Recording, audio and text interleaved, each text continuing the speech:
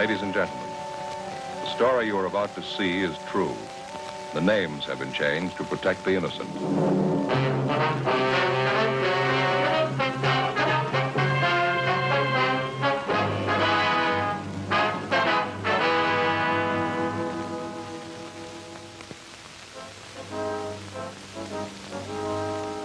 It was Tuesday, December 14th. We were working the day watch out of Bunko Division. My partner's Frank Smith. The boss is Captain Steve. My name's Friday. A gang of petty swindlers had set up operations in the city. We knew they were experienced. We knew they were cunning. They worked fast. We had to stop them.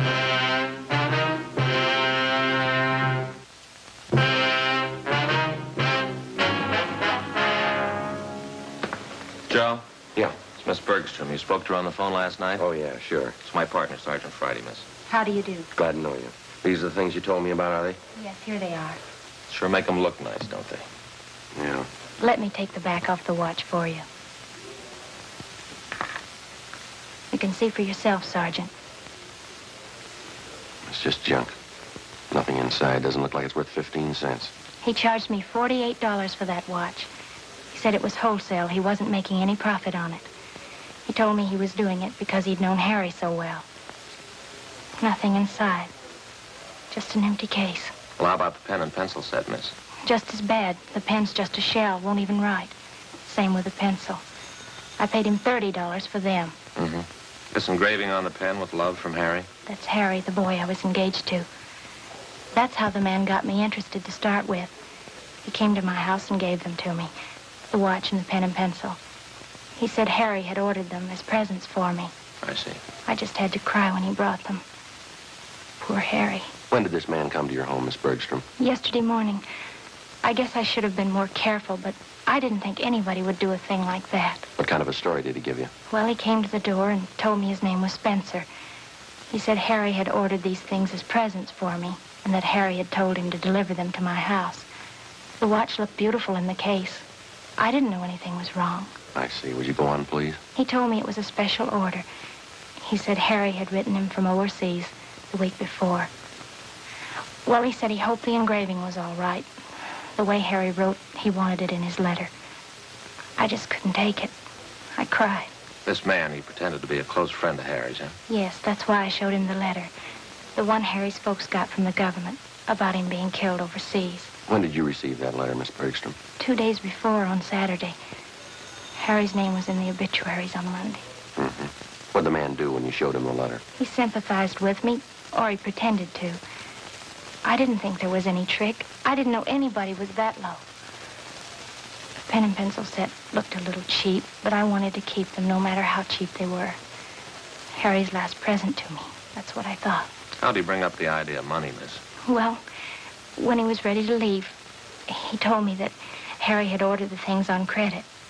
He said he didn't want to mention it, but he wondered how he could get payment for the watch and the pen and pencil. He didn't show you a bill, did he? An invoice listing the price of the watch or the engraving that was done? No, and I didn't want him bothering Harry's mother and father at a time like this. So I borrowed some money from my dad and paid him. $48 for the watch, $30 for the pen and pencil set. Could you describe the man for us, Miss Bergstrom? What he looked like, clothes he was wearing? It's right here on this slip of paper. It's all written out for you. Thank you. It's a terrible thing, coming right at the time of Harry's death. Well, you're not alone, if that's any consolation. An Army widow out in Hollywood was cheated on the same kind of deal last Friday. It's so cruel. Using a dead person's name to cheat you. Yes, ma'am. How could anyone get lower than that? They keep trying.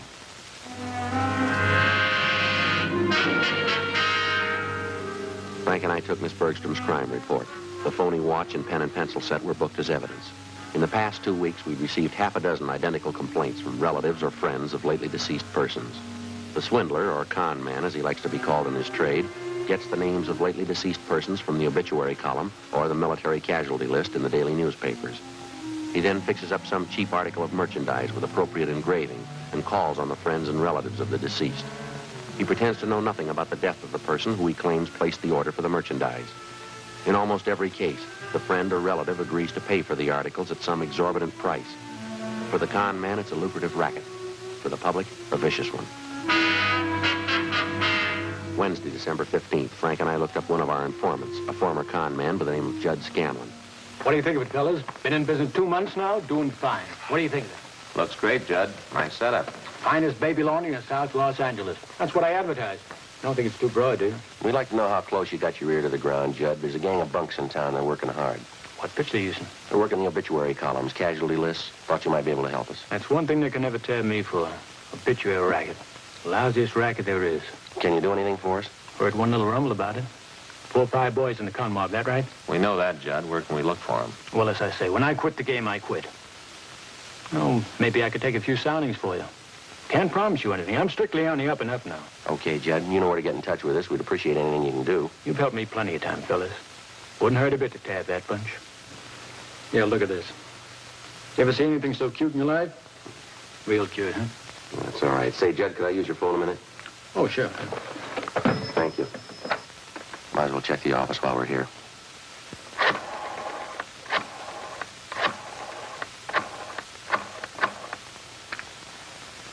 "2572, please. Yes, that's right. Bunko Division. Thank you. Hiya, Devetta. This is Joe Friday. Yeah, anything doing? Uh-huh. Yeah, is that right? Yeah. And what's the name? Uh-huh. I see. Yeah, you bet, John. Right. Yeah, we'll check it. Right. Thanks a lot. Bye. Anything? Yeah, we might have a lead on him. What is it? Reached a woman up in Highland Park, a Mrs. Westerly. Daughter was killed in an auto accident. Last night they came around and sold the woman a watch her daughter was supposed to have ordered. A necklace and a pen and pencil set, too. $250, usual junk. Uh-huh. They talked to this Mrs. Westerly? Yeah, I got a description. Everything matches all along the line. Yeah, well, what's the lead? Well, this Mrs. Westerly watched the man when he left her house. Yeah. He got in a taxi cab.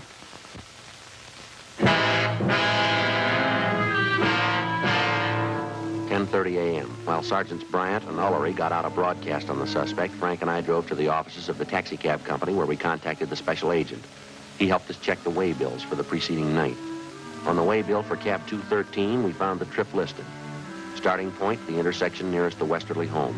Destination, a hotel on South Flower Street. We went to the hotel and interviewed the desk clerk. From the description we gave him, he identified the man as Fred G. Norris from Minneapolis. At least that's the way he'd signed the hotel register. The clerk told us that Norris wasn't in. We had him show us his room. In his suitcases, we found quantities of dime store costume jewelry, monogrammed, 24 cheap wristwatches and wallets and handbags done in poor quality imitation leather. Also a portable engraving set. The clerk told us Norris was expected back shortly. We told him to say nothing to the suspect when he arrived. We waited in the room. We called the office to let him know where we were. 1 p.m. Still no sign of Norris. Let it ring. Think it's Norris? Could be. Call him to see if the room's clear. Yeah. Persistent, huh? No. Guess they gave up. I'll check to see who it was.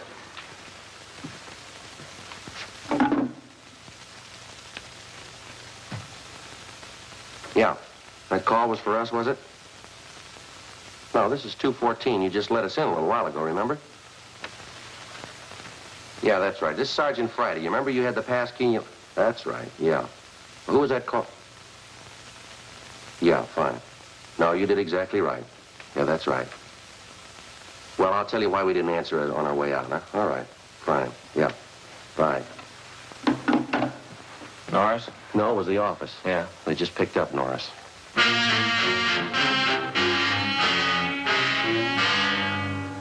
2 p.m. We called the office and arranged for a stakeout at the hotel in case any of Norris's pals attempted to contact him. Then we drove back to the office. They told us Norris had been recognized from his description and picked up by Unit 1R7 on the way back to his hotel shortly before noon. Frank and I joined Sergeants Ullery and Bryant in the squad room where they'd been questioning the suspect. He looked about 40 years old, white male American, about 5 foot 8 inches tall, 160 pounds. He would admit nothing. You're wasting our time and your own, Norris, face it. You were playing a rough game and you lost. Now, how about it? You're gonna feel pretty silly when you find out you got the wrong guy. We got witnesses and evidence that say you're the right guy. You've got no evidence on me. I'm clean. Who do you work for, Fred? Company in the East. You wouldn't know them. You must have a business card, some kind of identification from the company. Well, I haven't. They don't give us any. You expect us to swallow that? I don't expect you to swallow anything. You can do what you want about investigating me. You haven't a thing to hold me on. Why not just stick me up and let's get it over with? Now, let's stop kidding, Fred. You've been in the con game so long you can't talk straight even when you want to. I got 2 suitcases of goods in my hotel room. If you think you can make me on that, you can go ahead. We got more than that, Norris. We got the people you swindled. They'll tab you. How about it? You want to do it the hard way? Joe? There's no use wasting any more time with them. You got that list of victims? Yeah. The ones with the check marks are the ones that tabbed Norris. Thanks.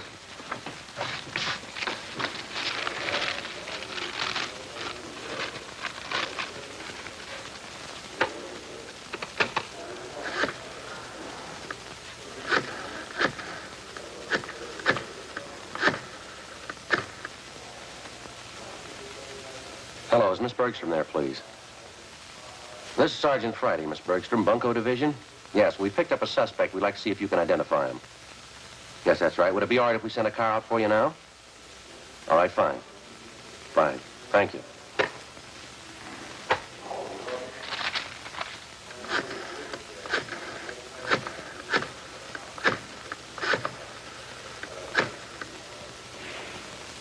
Mrs. Westerly?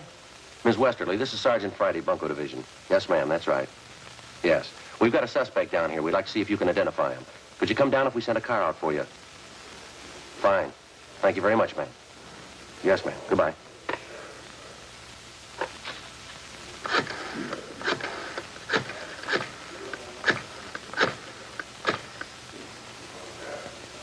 Mr. Hanson?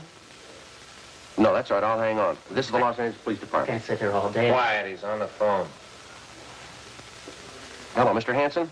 Well, this is Sergeant Friday, Bunko Division. Yes, sir, that's right. Police Department? How are you, sir? Fine, thank you. Say, Mr. Hanson, we have a suspect in custody down here. No, I say we have a suspect in custody down here. Wondering if you could come down to identify him. Yes, that's right. Yeah, that watch deal. Yes, sir. Could you make it down here if we sent a car out for you right away? Good. Fine. Thank you very much, sir. Right, we'll see you then. Right.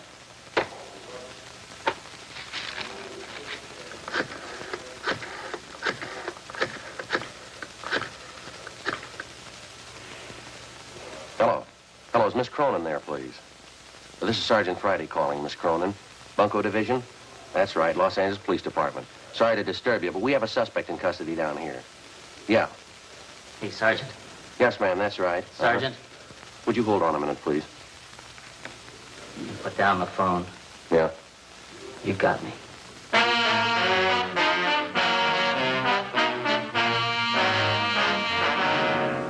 2:58 p.m. We informed the victims that the special show-up had been canceled. Then we called in a stenographer and had her take Fred Norris's statement. In addition to listing the crimes he committed, he also told us there were 6 men in the Bunko gang besides himself. He gave us the names and descriptions of each one of them. He stated that they'd been operating in Los Angeles for the past 4 months. Norris said none of them had ever met the leader of the Bunko gang.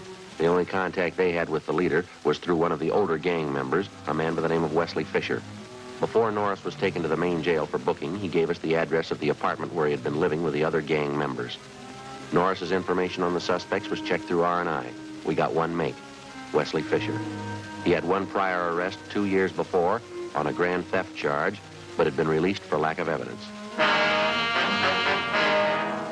3:15 p.m. Together with Sergeants Ullery and Bryant and 2 men from Metro Squad, we drove out to the address given us by Fred Norris. It was a large apartment development in the Hollywood area. Oh, Bryant and Ullery ought to be around back by now. Yeah, they've had plenty of time.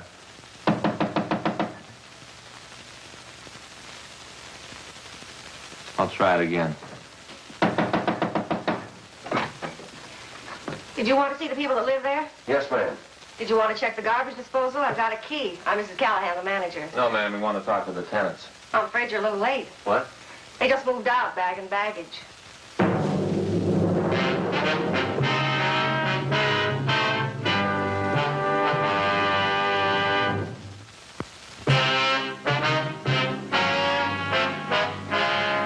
Wednesday, December 15th, 4 p.m. We made a thorough check of the apartment house, which the 6 suspects had just vacated. We found nothing that would help us. We talked to the manager of the building where the suspects had been living. She told us that they had rented the place furnished about 3 months before. She identified Wesley Fisher's mugshot, but she told us that he had used the name of Charles Wilder. She also identified each of the other gang members from the descriptions Fred Norris had given us. She told us that while they were living there, the men seemed to keep odd hours and that they had a car. She told us that she had taken the license number of the car the day the men moved in. The license number was checked with DMV. It was registered in the name of Wesley Fisher, 1008 California Street, a transient hotel. The manager told us Fisher had moved about 9 months before. There was no forwarding address. We got out an all-points bulletin on Wesley Fisher and his automobile, requesting that all occupants of the car be held for investigation of grand theft. Thursday, December 16th, 8 a.m. Frank and I checked into the office. Well, from what Norris said, we know they brought most of the junk they're selling with them from the Middle West. Yeah, it looks like they were using that hotel room Norris had for a warehouse. I guess they didn't want to keep this stuff in the place where they were living. You figure there's any way we can set up stakeouts? No, not unless we cover every name in the obituary column. The way it's going, we might have to try it. We've got to come up with something. Look at these. 2 more this morning, straight out of the obituary column. Yeah, they took one family for $90. The other one here for $60. That last run through the stats office help any? Got a couple of possibles for us. They pulled some more mugs for us. Gonna show them to the victims this morning. What do you think about Norris? You think he's come up with everything? I don't know, Joe. Bryant and Ullery talked to him yesterday at the main jail. He didn't have anything new. I talked to the sheriff's bunco detail. They got one new case. Same M.O. Description comes close to one of the guys. The victim was the father of a Navy flyer lost overseas. They sold him a watch chain his son was supposed to have bought him for a present. Solid brass. I got anything new on it? Well, they haven't been able to come up with anything either. I got it. Bunco Division, Friday. Yeah. Oh, yeah, Judd. Uh-huh. Yeah, we can be there. Yeah, you bet. Be right there. Judd Scanlon? Yeah. He wants to know if the name Wesley Fisher means anything to us. Well, I don't know what it's worth, but my brother Max called me up this morning. You remember Max, don't you? No, I don't think so. Well, he's a night bartender at the Parrot, you know, and last night he spotted a couple of guys at the bar. They had a couple of day-old newspapers. Uh-huh. They were sitting there with the papers turned to the obituary column. They were checking off names and writing down addresses. Max is sharp that way. He spotted them right off. Does Max know these two men he spotted? No, not by name. But he knew that one of them lived in the hotel next door to the bar. When the hotel night clerk came in for a beer, Max asked him about it. He tagged one of the guys as Wesley Fisher. Did he have anything on the other man? No, the clerk told Max he doesn't live at the hotel. But he spends a lot of time there with Fisher. Uh-huh. Could you give us your brother's home address, Judd? We don't want to contact him at that bar. Sure thing. He just moved. Oh, I see. I don't know. Hope I didn't get you guys out here for nothing. Appreciate it, Judd. It looks good. Seems to fit. That hotel down there. It's a hangout for con men. The angles are all there. Let's hope Fisher is. 8:53 a.m. We arrived at the hotel on South Main Street. We checked with the desk clerk who told us that Wesley Fisher had room 37. As far as he knew, Fisher was in his room. We got a pass key from the clerk, went up to room 37 where we found Fisher and another man. He identified himself as Raymond Wilson, one of the gang members identified by Fred Norris. We also found a small supply of cheap watches and pen and pencil sets. We found Fisher's car. It was impounded. We took both suspects back to the city hall.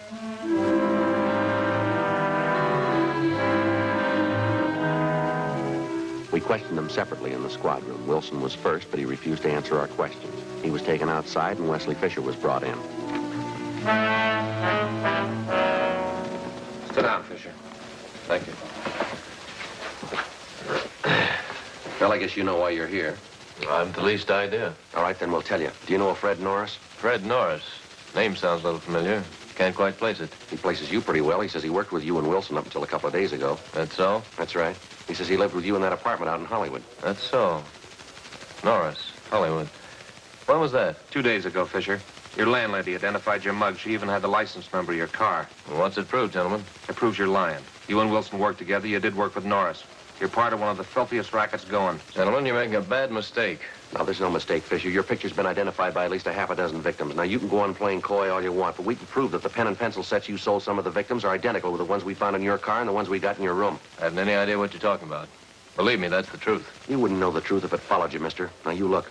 Maybe you're great at conning old men and young girls, but don't try to pass any of it here. Now, just a minute, please. No, you listen, you two-bit thief. I couldn't begin to tell you off for the rotten things you've been pulling off in this town for the past 3 months. That young girl who lost her boyfriend overseas, that widow out in Hollywood, the old man in Highland Park whose wife passed away.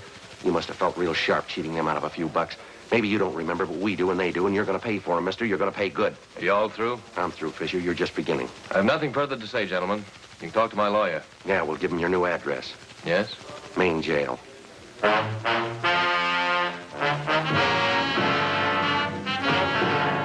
Suspects Wesley Fisher and Raymond Wilson were booked and transported to the main jail. Both of them were positively identified by the victims. Warrants were obtained for the 3 suspects, Norris, Fisher, and Wilson. They were arraigned and held to answer at the preliminary hearing on several counts of grand theft. During the next 2 weeks and through the Christmas holidays, identical complaints of bunco operations continued to come in. Friends and relatives of lately deceased persons were still being victimized. The gang's operations continued as usual. There was only one change. The crime report showed that a woman was now operating in the obituary racket, along with the male suspects. Christmas came and went. On New Year's Eve, Frank and I were assigned to standby duty. A few minutes before 8 p.m., we got a call from the main jail that Wesley Fisher wanted to see us. We went to the second floor of the main jail, the interview room. All right, what's on your mind, Fisher? A lot. I'm getting a dirty deal. I'm going to do something about it. Well, what's the trouble? I was supposed to be bailed out. She promised me. I was supposed to have a lawyer. I had the public defender. Who's she? I'm not going to take all the heat. They're in just as deep as I am. If they can't do right by me, I'll square it up myself. I'll tell you everything I know. Go ahead. What is it? Her name's Betty McGraw. She's the one you've been looking for. She planned it out.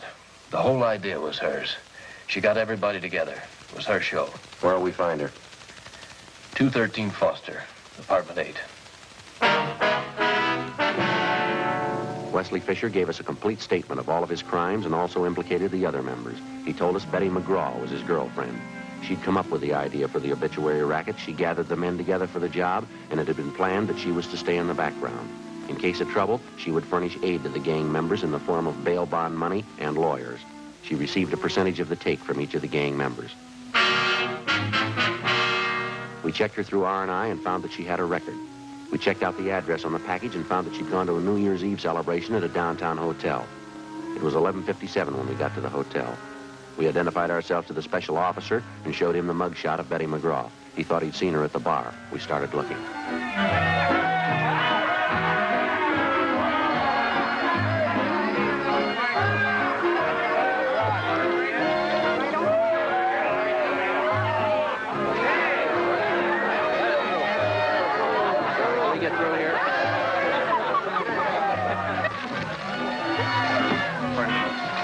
For a Betty McGraw.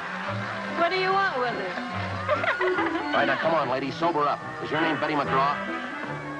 Yeah, I'm Betty McGraw, but I don't know you. Who are you anyway? Police officers. We'd like to talk to you outside. Outside? I'm staying in here. This is where the party is, right here. All right, come on, lady, outside. Is there a bar outside? I didn't know there was a bar outside. Come on, lady, let's go. I don't know you at all. I'm not going. I'm not going with you. This is New Year's Eve. Don't you know that? New Year's Eve, and it's almost 12 o'clock.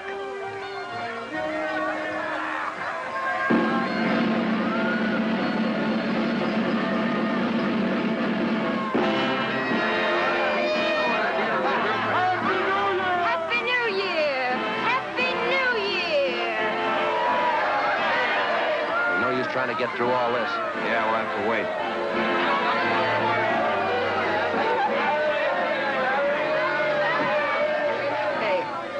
Yeah? What's the matter? I don't know why, but I always cry on New Year's Eve. No reason. I just cry. Yeah? Every year. New Year's Eve, midnight comes, I cry. Got no reason for it. Is that right? I cry. I just cry. Never did have any reason for it. You're gonna have one this year, lady.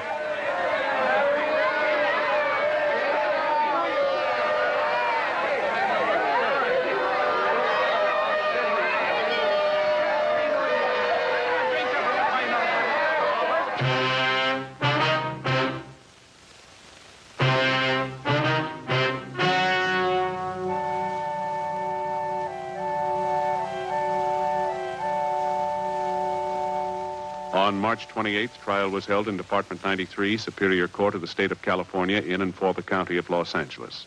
In a moment, the results of that trial.